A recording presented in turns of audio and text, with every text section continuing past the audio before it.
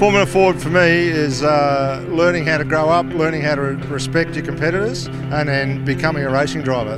That's what it is for me. Paul Morris, most young drivers go from go-karting into Formula 4, but you had a slightly unconventional way into the category. Tell us how you got involved. Yeah, well, I just started at the local speedway at Surface, which is in the middle of the old raceway, and with some mates, when I first started working, saved up enough money to buy a street stock and race that for a couple of years. Then the local Gemini series, one-make series, which was very popular back in Queensland, and then the next logical step was Formula Ford for us. So yeah, that's how we got there. Do you remember the first time you drove a car, where and when and what? Yeah, we bought a used RF86, and myself and Troy Dunstan took it to Lakeside, and I remember the first time I drove it, I thought I was driving a Formula 1 car compared to the Gemini. It was just the most exciting day of my life, really. I still remember it to that day.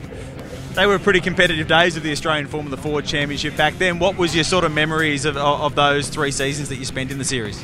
My memories were really the friendships that I made out of it. Like that's where I met Russell Ingall, that's where I met Michael Gagan, that's where I met Brett Peters. That's where I met a lot of people, Michael Quinn, like a lot of amazing people in motorsport, and we raced pretty hard back in those days, but man, we had a good time doing it as well. We were always on the road. There was unlimited testing.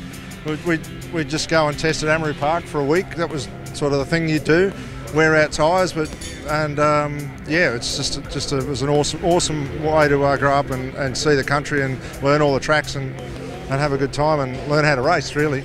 You've had a remarkably diverse career since then. What sort of grounding did driving Formula Fords give you for the rest of your career? It gave you good racecraft, because if you made a mistake, you plucked a wheel off the car, but you still had to race very closely. So it taught you to respect the people around you and drive within the limits of open wheel racing. You know, if you get too close, you're upside down and you can get hurt. But it taught you also a lot of the fundamentals of how a car works. So it's springs, it's shocks, it's anti-roll bars, it's ride heights, it's brake bias, it's throttle control, it's brake control. All that stuff you need, you can't learn anywhere else except in Formula Ford. So it should be celebrated, and it's what, 50 years, is it? So it's fantastic.